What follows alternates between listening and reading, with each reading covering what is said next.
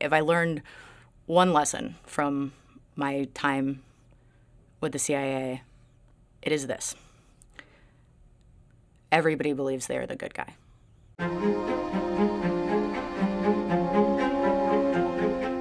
I was an officer with the CIA clandestine service and worked undercover on counterterrorism and intelligence all around the world for almost 10 years. The conversation that's going on in the United States right now about ISIS and about the United States overseas is more oversimplified than ever. Ask most Americans whether ISIS poses an existential threat to this country, and they'll say yes. That's where the conversation stops. If you're walking down the street in Iraq or Syria and ask anybody why America dropped bombs, you get, they were waging war on Islam. And you walk in America and you ask, why were we attacked on 9/11? And you get, they hate us because we're free. Those are stories manufactured by a really small number of people on both sides who amass a great deal of power and wealth by convincing the rest of us to keep killing each other. I think the question we need to be asking as Americans examining our foreign policy is whether or not we're pouring kerosene on a candle. The only real way to disarm your enemy is to listen to them.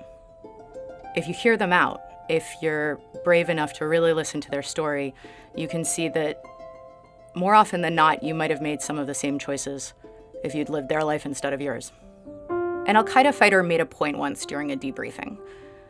He said all these movies that America makes, like Independence Day and Hunger Games and Star Wars, they're all about a small, scrappy band of rebels who will do anything in their power with the limited resources available to them to expel an outside, technologically advanced invader.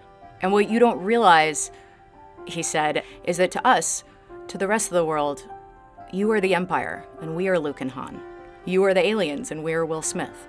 But the truth is, when you talk to the people who are really fighting on the ground, on both sides, and ask them why they're there, they answer with hopes for their children, specific policies that they think are cruel or unfair.